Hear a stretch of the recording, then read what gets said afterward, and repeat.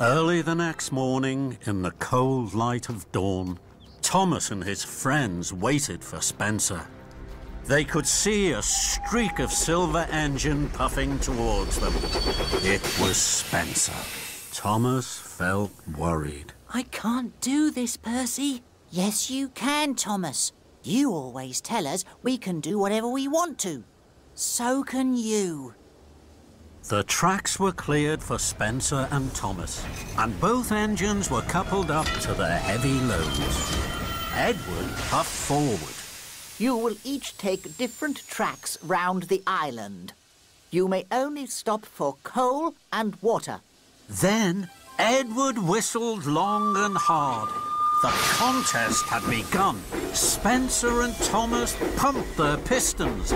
Thomas puffed off with a heave and a huff. I can do it. I'll puff for longer. I'll show Spencer I really am stronger.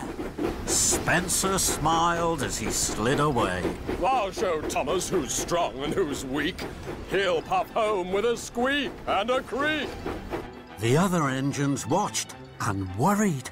Then they blew their whistles long and strong. Good luck, Thomas!